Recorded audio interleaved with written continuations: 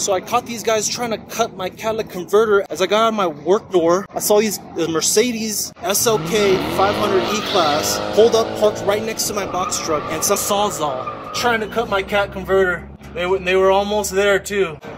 Right there, yeah. I was running out and they were cutting it as I came out.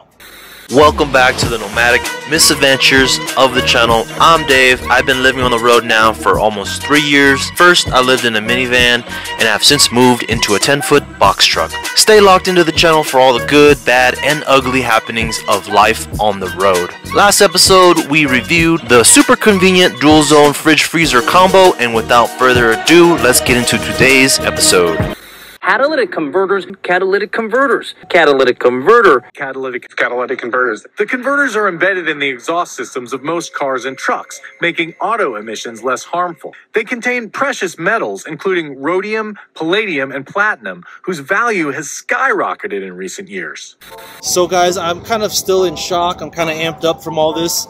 I can't believe this happened, but then again, I can believe this happened because this is real. It's thousands of dollars that they can cut off. It's so strange because I was just looking at catalytic converter locks and what to do about this, and then someone is cutting my damn catalytic converter.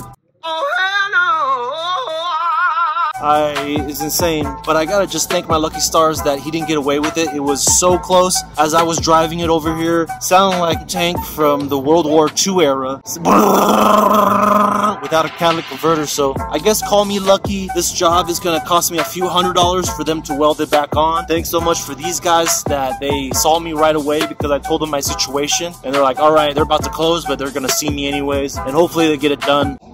Okay, leaving the muffler shop, and my car sounds normal again. Thank you, Meineke Car Care Service, for seeing me right away. I had to tip Max the welder 50 bucks just because he did a fantastic job. But I had to tip people that they're working with their hands just like I do. So I gotta hook a brother up, otherwise who would? So here it is, welded back up. Holy crap. Oh gosh. Weld it back up, doesn't look pretty, but at least it's intact. During the day, this is how brazen this robbery is. They pulled up right next to my box truck, and since it's already tall, they didn't have the jacket up at all. I saw one guy go underneath with a Sawzall, and you could literally cut off a catalytic converter in 30 seconds if you know what you're doing. Luckily, I just happened to be walking out of the shop at the same time. This is in broad daylight, people. Let me just show you this crazy stat here. Thefts more than tripled from 2020 to 2021, and new data shows another major jump last year to 64,000 thefts nationwide. There's one thing that I didn't mention.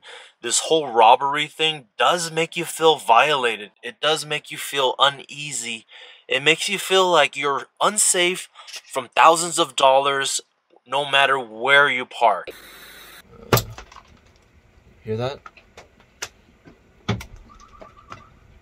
Car alarm just went off. Oh man, I hope my solar panels are gonna be okay. Let's look what it looks like outside. Ow! Ow! Yep, big chunks of hail. Big chunks of hail.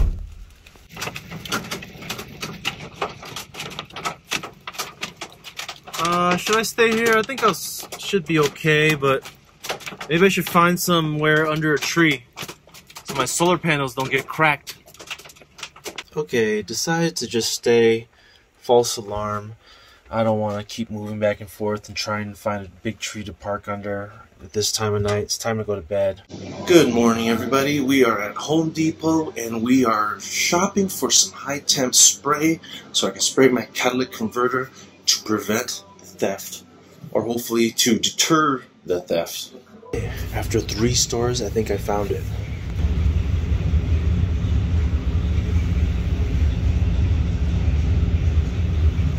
So don't get me wrong, I am under no illusion that this will prevent any theft. I am hoping it will deter some theft. This is up to 2,000 degrees. This is what's recommended by a lot of police stations, is to spray paint your catalytic converter.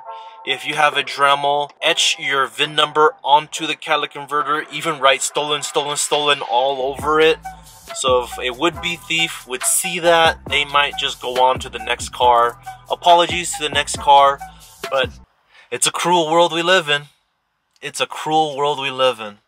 Let's start with this.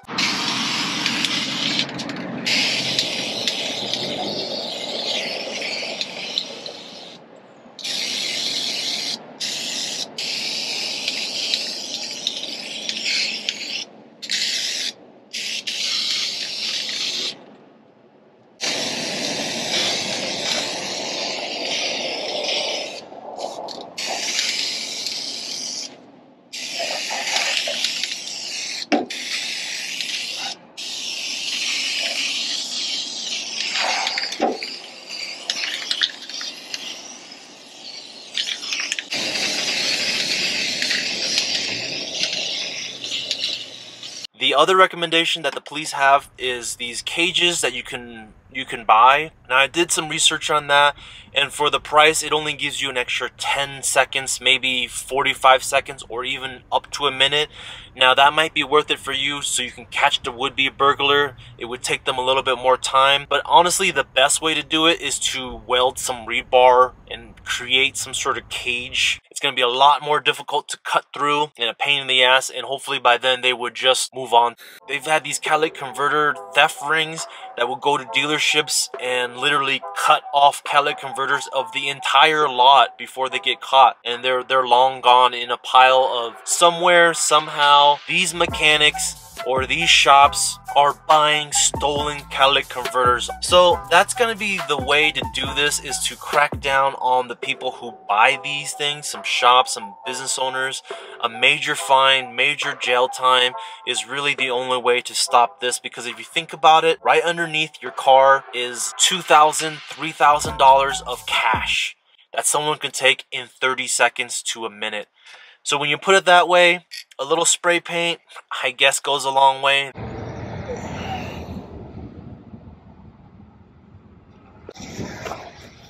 So my catalytic converter is orange now. Shout out to the notification squad who have the little bell icon clicked. There's only a few of us, but we're holding strong. I really appreciate it. I see you guys in the comment section early. If you like my content, consider hitting that subscribe button for more updates. As usual, stay weird, my friends. Peace. It's over a week late, but finally it's here. From Lunicycle, the Talaria Sting R MX4.